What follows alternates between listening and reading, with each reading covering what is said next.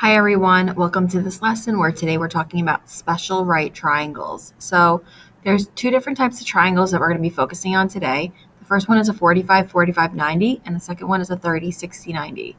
And so we're going to learn that there's actually some special relationships between the sides and the hypotenuse of these two different types of triangles.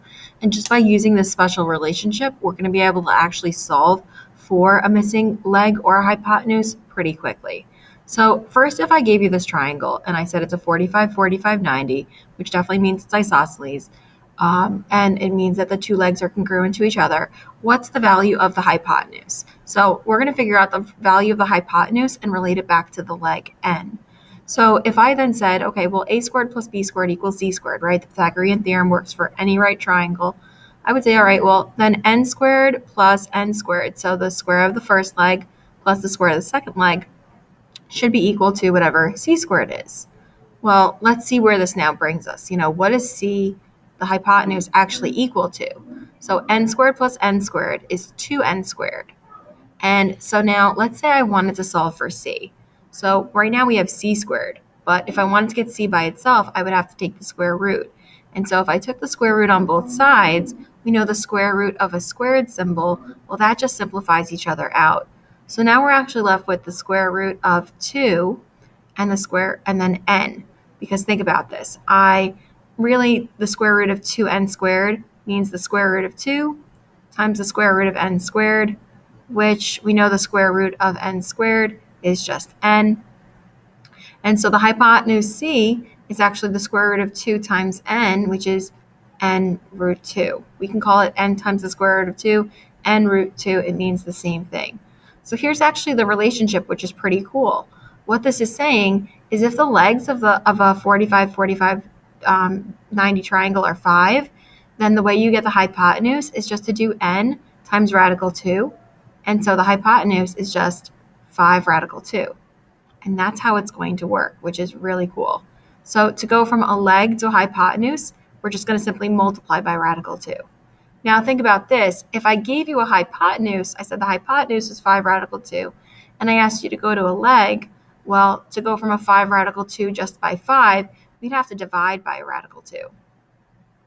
Okay, so that's a key piece of information that we need to know. Going from a leg to hypotenuse, we multiply by radical 2. Going from hypotenuse back to leg would actually be to divide by radical 2. So let's take a look at some really quick practice problems then.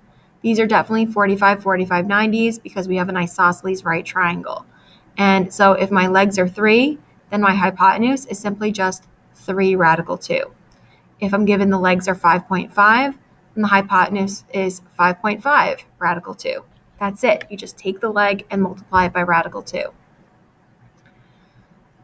Okay, but now if I give you the hypotenuse, and when you go from the hypotenuse back to the leg, instead of multiplying by radical 2, we now need to divide by radical 2. So I would take the hypotenuse of 5, divide it by radical 2, and now this should bring back some memories from Algebra 1, rationalizing a denominator. We cannot have a radical in the denominator as a simplified final answer, so we need to go ahead and multiply it by a unit of 1 made up of that radical, so radical 2 over radical 2. Then remember, we multiply straight across. So 5 times radical 2 becomes 5 radical 2. Radical 2 times radical 2 would be radical 4, and the square root of 4 is 2. And so this is my result. I can call it 5 radical 2 over 2. I can call it 2.5 radical 2. Either one is okay. Same thing here. If I'm given the hypotenuse and I want to go backwards and find the leg, I have to take the hypotenuse of 3 radical 2 and now divide it by radical 2. Now this one actually works out really friendly for us because the radical 2 simplify out, and it actually just means the leg is 3. Okay, here I'm given the leg, so to go from the legs to the hypotenuse, we multiply by radical 2. So I would take a leg of 5 radical 5, multiply it by radical 2, and now just remember, you multiply the coefficients, so 5 and the 1 is 5, and then radical 5 times radical 2 is radical 10, and in this case, you can't simplify radical 10, and that is actually just our answer. This last one, unfortunately, I had the answer showing, my bad. Okay, so for this, if I wanted to find the leg, I would have to take the hypotenuse of 4 radical 3, divide it by radical 2. rationalize my denominator, so I'm going to multiply by radical 2 over radical 2. So this now becomes 4 radical 6 over radical 2 times radical 2 is just 2. And then remember, any of your numbers in front of your radical, 4 over 2, we want to simplify that if we can. In this case, we can. We couldn't simplify 5 over 2 unless we wanted to make it 2.5, but 4 divided by 2 gives us 2, and so our answer is then 2 radical 6. Notice I didn't divide the radical of 6 by 2. You can't do that. It can only be the numbers out in front. So now 30, 60, 90. So 45, 45, 90, there's only two things. It's either multiply by radical 2 or divide by radical 2. With a 30, 60, 90 triangle, it's definitely a little bit more involved. So what I'm going to show you, at least for starters here, on the math behind what these special formulas are going to be, what the special rules are, is if I told you that, okay, the side opposite the 30 in the 30, 60, 90 triangle, we're going to call that n. The side opposite the 30 is going to be the smallest side. We learned opposite sides of angle, the sides of the opposite angles are always relative to each other. So the side opposite the 90 is going to be the greatest. The side opposite the 60 is going to be the medium-sized side. And then the side opposite the 30 is always going to be the smallest. So we're going to call that n. But I am going to give you part of the special relationship in that the side of the hypotenuse, the side opposite the 90, is actually always twice the side opposite the 30. And if I gave you that information, here's what's going to happen. If I wanted to solve for this missing side opposite the 60, let's say I use the Pythagorean theorem. A, I'm going to just call n. So n squared plus this side, I don't know, b squared, is equal to 2n squared, right? The hypotenuse squared. So then if I started to simplify that out, I end up getting n squared plus b squared equals 4n squared. Now think about it. I want to solve for b, right? I want to set up, like, what's the relationship of that side opposite the 60? So I want to get b by itself. I would subtract n squared, and I would be left with b squared equals 3n squared. I would then want to just get b, so I would take the square root on both sides. And remember, taking the square root of a squared simplifies each other out. So then this becomes b equals, so the square root of 3 is just square root of 3. Square root of n squared is n. And so I'm just left with n and the square root of 3. Okay? So this means if I know a side, I know the side opposite the 30. To get to the hypotenuse, I simply double it. But if I know the side opposite the 30, to get the side opposite the 60, I multiply by radical 3. So in a 45, 45, 90, we multiply by radical 2. But in a 30, 60, 90, we multiply by radical 3. And this formula basically shows that. So to go from the short leg, so the short leg is n. To go from the short leg to the hypotenuse, we multiply by 2. To go from the short leg to the longer leg, the side opposite the 60, going from n to n radical 3, we just multiply by radical 3. To go from the long leg to the short leg would just be the opposite. So then you would divide by radical 3 instead. So if I gave you this length and I said, hey, what's the side opposite the 30? You would take that value, divide by radical 3 to just get the n. If I want to do the hypotenuse to the short leg, it's the opposite of up here. I would simply divide by 2. But now here's the problem. If you want to go from the hypotenuse to the longer leg, or the longer leg to the hypotenuse, these sides here, going from n radical 3 to 2n or 2n to n radical 3, it's not going to be super clean. But what we can do is you can always just find the short leg first. So, if I gave you the hypotenuse and I asked you to find the long leg, you could take the hypotenuse, divide it by 2, and then take that result and multiply by radical 3. Same thing, if I gave you the longer leg, you could divide it by radical 3, get this value, and then double it to get your side opposite the 90. Okay, so let's take a look. So the side opposite the 30, I always feel like is the biggest deal because that really controls everything, okay, the side opposite the 30. So if I give you the side opposite the 30, the 4, then we know the side opposite the 90, the hypotenuse, is just double it. So if the side opposite the 30 is 4, then the hypotenuse is 8. And again, this always works for 30, 60, 90 triangles. It is a special relationship. And then y is my longer leg. And so I know I have to then take this 4, multiply it by radical 3 to get my longer leg across the 60, and so that would be 4 radical 3.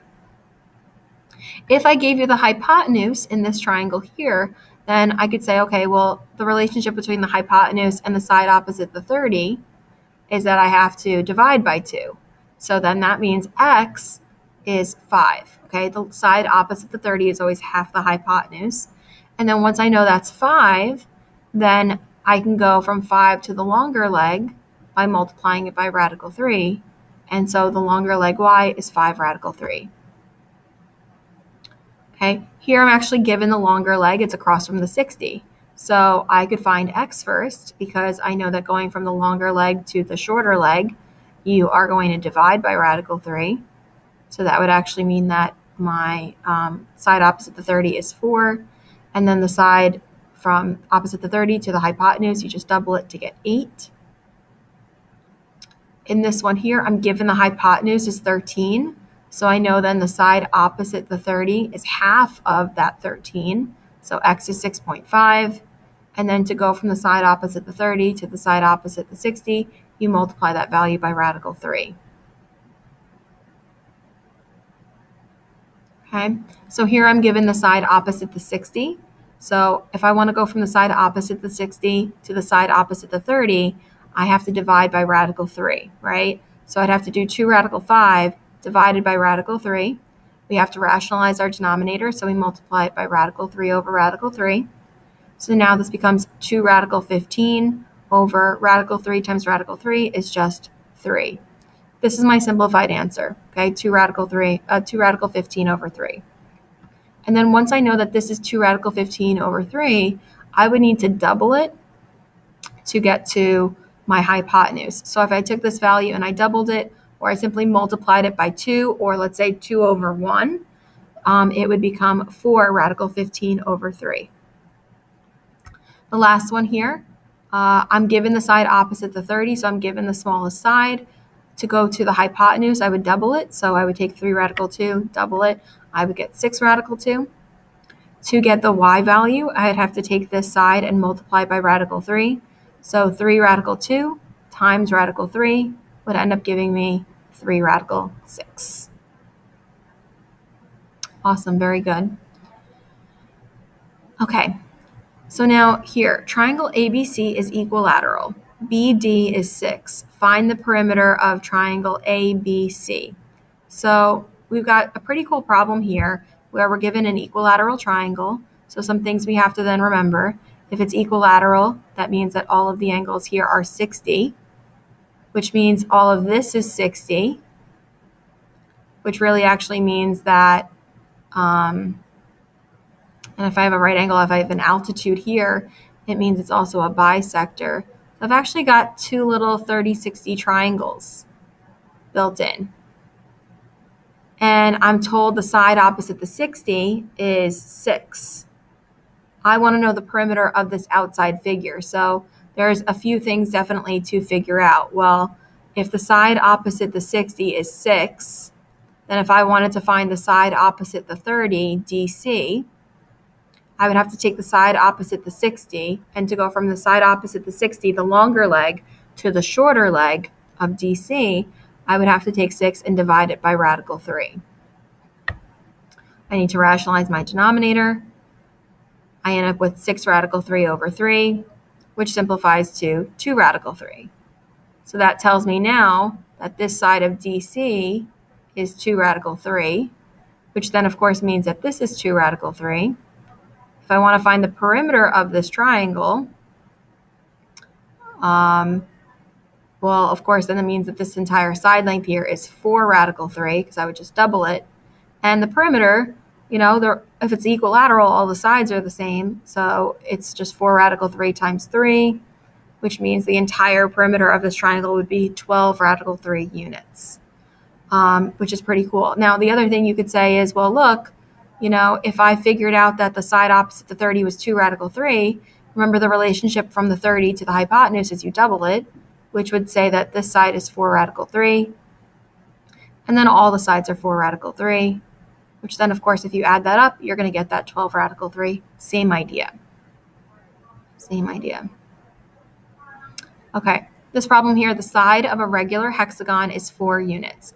What is the area of the rectangle? So we're given a hexagon. Something we need to remember about a hexagon is that what the angle sum theorem is. The angle sum theorem, so you know the sum is equal to 180 times n minus 2. So I've got 6 sides. If I plug in a 6, 6 minus 2 is 4. 4 times 180 is 720. So it means the entire octagon has an interior angle measure of 720. Now divided by 6 means that each interior angle is 120. So these are all 120s.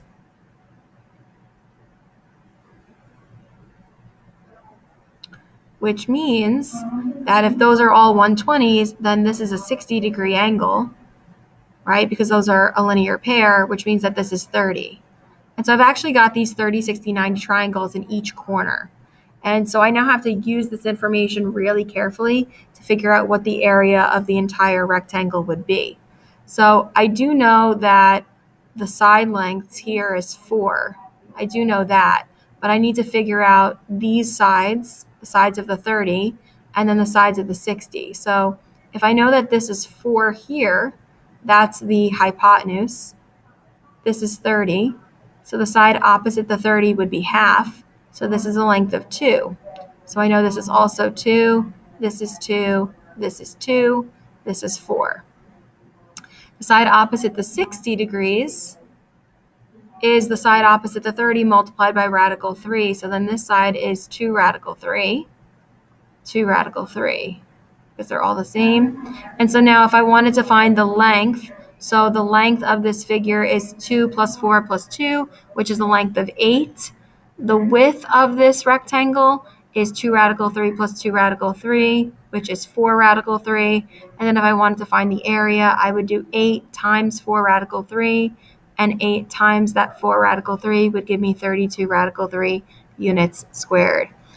I know there's a lot of information in this video. Thank you so much for watching.